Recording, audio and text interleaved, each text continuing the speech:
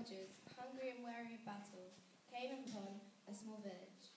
The villagers, suffering a meagre harvest and the many years of war, quickly hid that little they had to eat and met the three at the village square, wringing their hands and bemoaning the lack of anything to eat.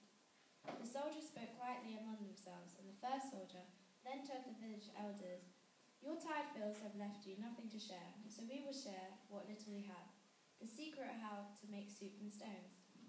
Naturally, the villagers were intrigued, and soon a fire was put to the town's greatest kettle as the soldiers dropped in 3 smooth stones.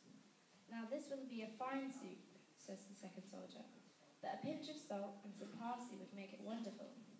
Up jumped a villager, crying, "What luck! I've just remembered where some's been left," and off she ran, returning with an apronful of parsley and turnip. As the kettle boiled on, the memory of the village improved. Soon barley, carrots, beef and cream had found their way into the great pot, and a cask of wine was rolled into the square as all sat down to feast. They ate and danced and sang well into the night, refreshed by the feast and their newfound friends.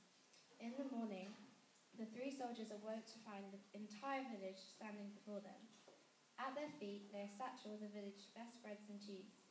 "You have given us the greatest of gifts, the secret of how to make soup from stones," said an elder, "and we shall never forget."